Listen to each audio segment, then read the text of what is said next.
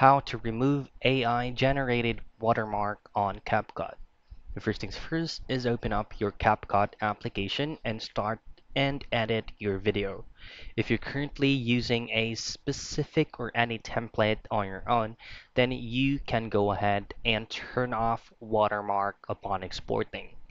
Now, the other option that you can do if you would like to remove or disabled watermark exporting your edited video is just make sure that you are not using any elements that has watermark AI in it at the very end of your video.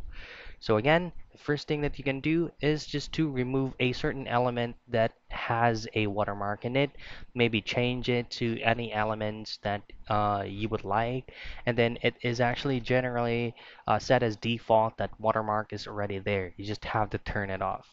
And that's it. That's how you remove AI generated watermark on CapCut.